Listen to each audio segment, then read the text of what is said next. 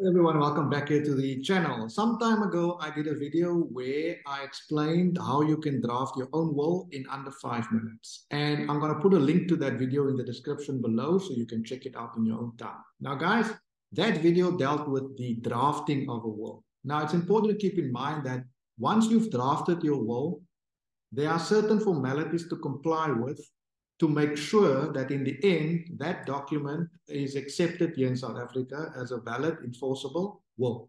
And the purpose of today's video is to talk about exactly that. What to do to make sure that your will constitutes a valid and enforceable will. Now, guys, this subject is regulated by the Wills Act here in South Africa. And I'm also going to put a link in the description down below to a copy of the Wills Act so you can read what the Act says about the validity of wills. And of course, as with anything, there's many commentaries you can find on the subject. Take, for example, this book, considered the Bible when it comes to wills and estates. There's like 20 pages in this book devoted only to the subject of the validity of wills. Now, I'm not here, guys, to give you a lecture on all of that today, but what I will do in this video is I'm going to summarize what you do to make sure that your document at the end constitutes a valid and enforceable will. So, guys, here's what you do, basically. When you've got your document ready and you're happy with the contents, right? Call two people that can act as witnesses, right? Now, these two people, keep in mind these two things about these witnesses. One, they should be competent witnesses. Now, in the Wills Act, you'll see competent witnesses, or a competent witness is described as someone who is 14 years or older and who is competent to give evidence in a court of law. So that's a competent witness. So make sure the two people you call, they meet those requirements. Secondly, make sure the witnesses you call that they don't feature in the will as beneficiaries or as a nominated executor. Why?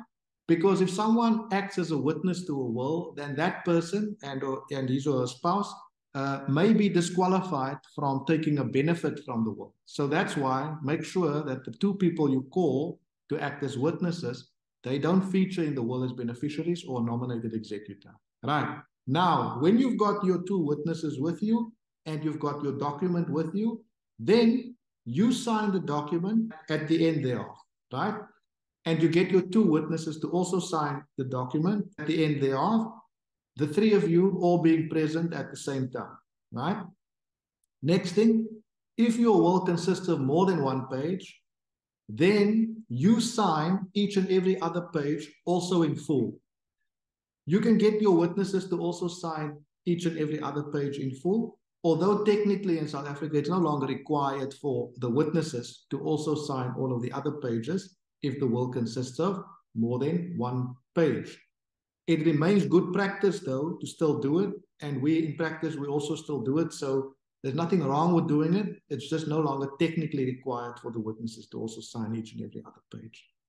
Now, guys, if you've done that, that's it. Your will then be accepted as a valid will. There's just one thing to keep in mind. Sometimes people sign by not making a full signature, but by making a mark, like an X. Now, if the testator is going to sign, if it's your will and you're going to sign your will by making a mark like an X, then keep in mind that you also need the involvement of a commission of oaths. There's something the commission of oaths must do if you are going to sign by making a mark like an X and not use your full signature.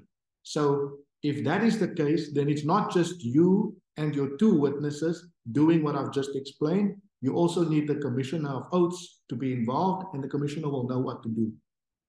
That's it, guys. Now, there can be many tricks and hiccups when it comes to this simple exercise. And what we'll do in some future videos is we'll take a look at some of these hiccups and complications that can arise, and we'll see how the courts deal with it. But I hope you found today's video valuable, guys. I hope you enjoyed it. Thank you so much for watching. I'll see you back here next time. And until then, take care and cheers for now.